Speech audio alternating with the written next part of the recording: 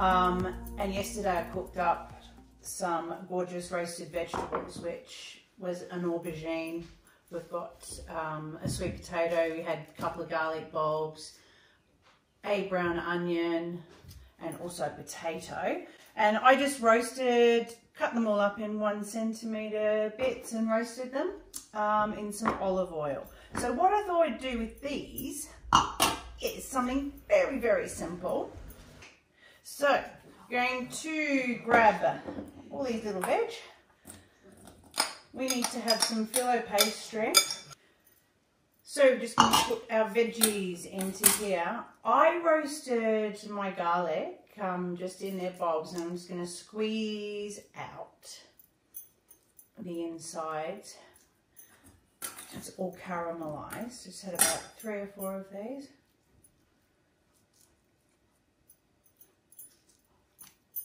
We're going to add a packet of feta cheese into here. And just crumble it up with your fingers. Just mix this through, all this crumbled feta. And then we're going to add a nice bunch of fresh dill. Just take all these off.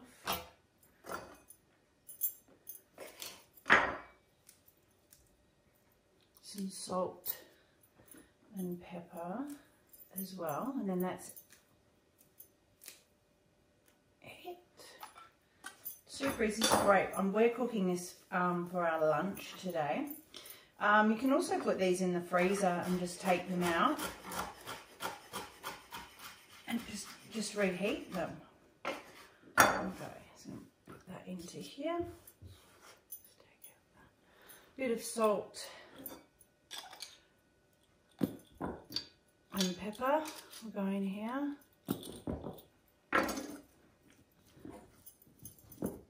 Oops.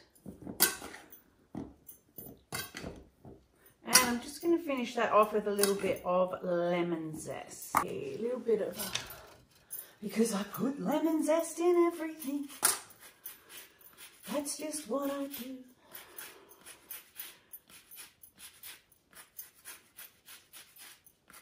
Of course, you could put some red pepper in here if you like, some chili flakes, a bit of pesto, whatever really.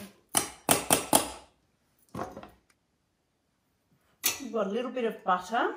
Got about 100 grams of butter that we're going to melt. We need a pastry brush. And we need a packet of Filo pastry. That's what we're going to use to wrap our filling in. So Filo, if you haven't worked with it before, it's quite delicate, so just gently unravel. There we go.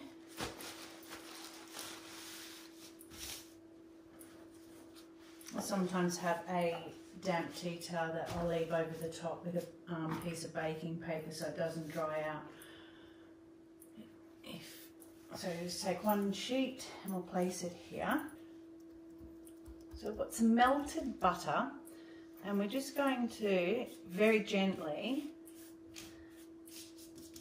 go over the top of this sheet of Filo pastry. I'm just going to turn once this way.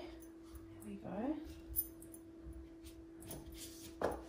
And give it another little dab with the butter. Helps it stick all together and become all flaky and delicious. I'm going to take 1 spoonful of this mixture and put it into the corner closest to you. Okay, so it's about a good tablespoon in here. And then we're going to just roll it from edge to edge. Let's see this. So we can to here. So that's forming a triangle. Just pat it down a little bit. I'm going to go up this way. And my Filo pastry is falling apart as we speak. That's all right. Over to this side and close it up this side. And then wrap this side. So if you've got any little bits that are left over, I usually just give them a tiny bit of a cut.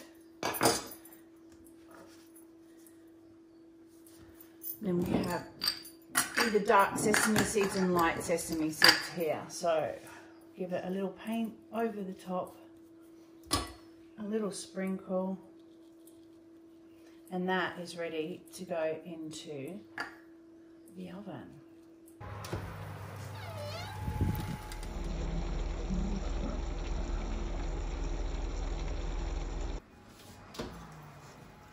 Oh, beautiful.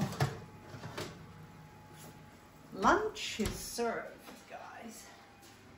So these have been in for 20 minutes at 180, and they can be served now to the table, just with a great big green salad. You could put like a nice tomato sauce with these as well. Would be great. Or you just eat them as is, because they're going to be super delicious.